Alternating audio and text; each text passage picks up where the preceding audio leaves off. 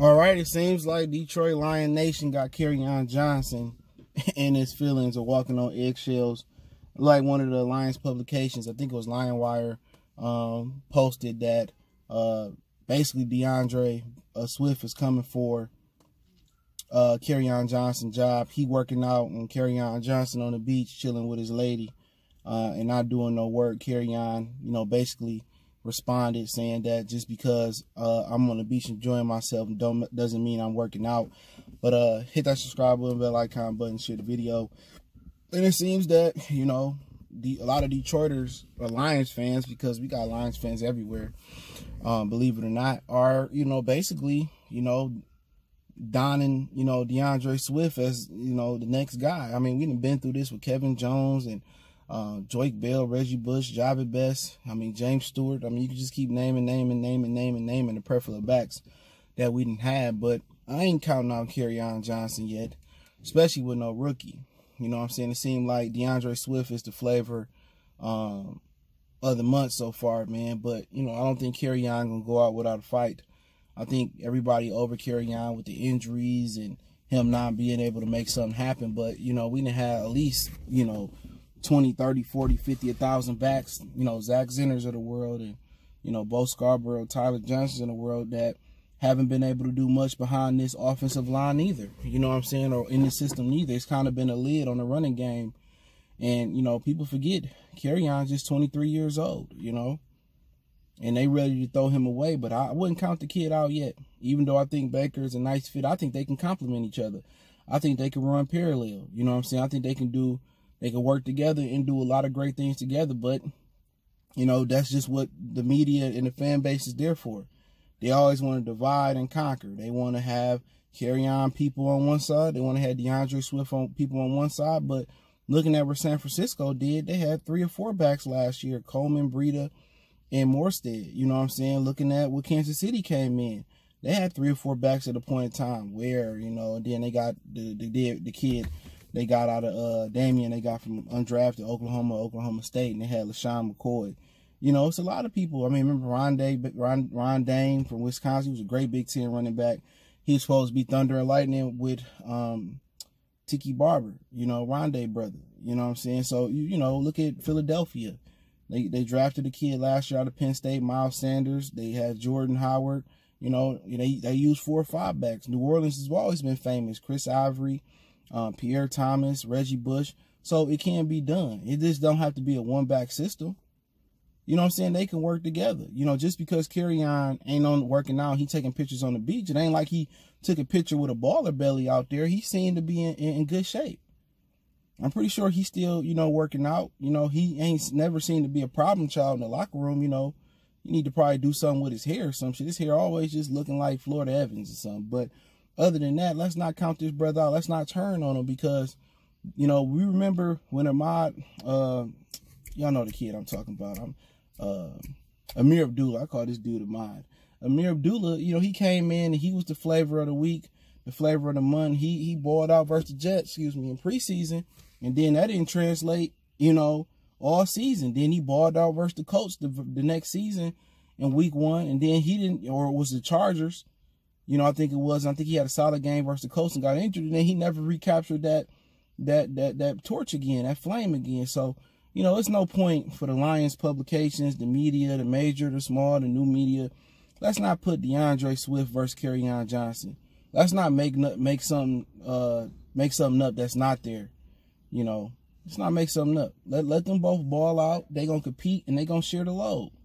It's no longer really a one-back system in the league no more. You got Saquon, you got Zeke Elliott, but for every Saquon and Zeke Elliott, it's 2, running back by committees now. It ain't too many running backs that's getting 20 carries, 30 carries a game. No, you got Le'Veon, you got a few guys out there, but it's running back by committee. But, if I'm him, I really wouldn't have responded to it. But obviously it irks you when somebody, is poking fun or somebody trying to assassinate your character or your work ethic and you've been working and your picture, it ain't like you got fat. It ain't like you had love handles. He looked like he in solid shape, but to a lot of Detroiters and Lions fans, he's been a disappointment due to injury. So if you ain't producing, you shouldn't have fun, huh? If you have injuries, you shouldn't enjoy life. You know what I'm saying? If you ain't really progressing, you don't deserve to chill with your girl and get some oochie coochie. You just need to be working 24/7. Like, he's a kid. He's going to enjoy his life. He got to get healthy. But just because you don't see him working, it don't mean he's not working. No, those the ones that work the hardest. It ain't like AndreSwift out here showing off, you know, his aerobics class and what he doing. He was just seen working out with Matthew Stafford. Nobody know how that workout went. He could have threw up. He could have dropped 10 balls. He could have went out there and caught 10 balls. But to kind of put them against each other, who going to battle for the #1 spot, it's a committee. It's a running back by committee. So don't everybody forget that. These dudes, they going to compete. But what you got to realize is you got to protect the quarterback. That's a huge thing for rookie running backs. He got to learn the protection. He got to learn the audibles. He got to learn the playbook, you know, and also he got to get adjusted to the speed of the game. Pretty sure he'd be in the rotation, and so would Kerryon. So with Kerryon Johnson, he will be in the rotation. But competition, you're gonna see it bring the best out of Bo Scarborough, Huntley, Johnson. It's gonna bring the best out of motherfucking AndreSwift. This is what you want: a competitive running back room where they fighting for 4 spots probably. Since they don't really use a fullback, they fighting for 4 or 5 spots, 4 spots. Tyler Johnson, he working. You know, I'm pretty sure Huntley working. I know Bo working. I know DeAndre working. I know Kerryon working. So this is competition. But also they fighting for the same goal. They both gonna be in the backfield. They both gonna get their touches. They both can catch it out the backfield.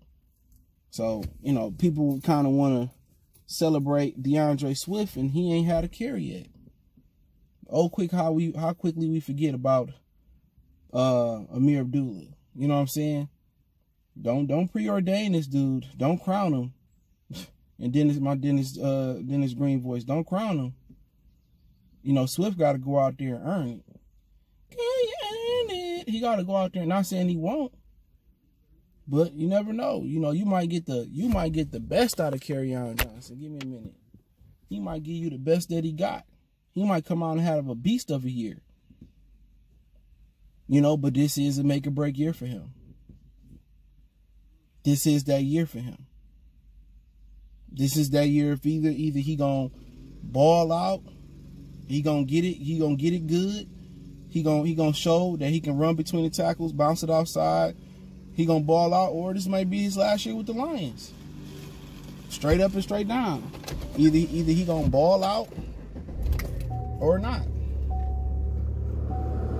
I swear, there's people so bored in my neighborhood, man. They just start cutting their grass 5 or 6 times a day for no fucking reason. But you know, that's just the situation that we in right now, man. People bored. The quarantine got people overanalyzing stuff and stuff of that nature. Oh, I think you know, Kerryon can't keep up with DeAndre. I don't think he can keep up with him. This, that, and the third. Well, let's just see how it play out. They can both play with it. They both can play.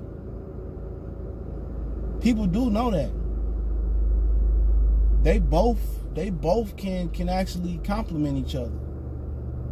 They both can be on the field at the same time. So, you know, they trying to create some type of beef or schism before they get there, man.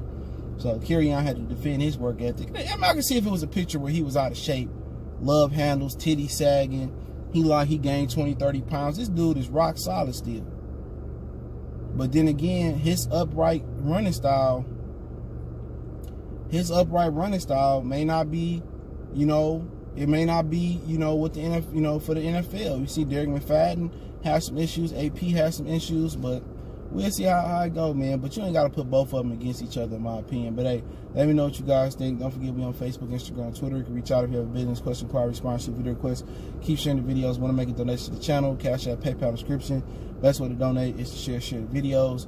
And, yeah, let me know what you guys think about Kerryon defending his work ethic against, you know, the post from, I think it was LineWire, but I'll put it on the screen, man. I do appreciate all the love, all the support.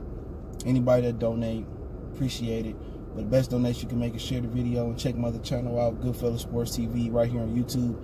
And check out the backup, Motor City Sports Talk 2.0, just in case if the channel go down, you can know where to find me at. One time for the one time, Motor City Sports Talk is done.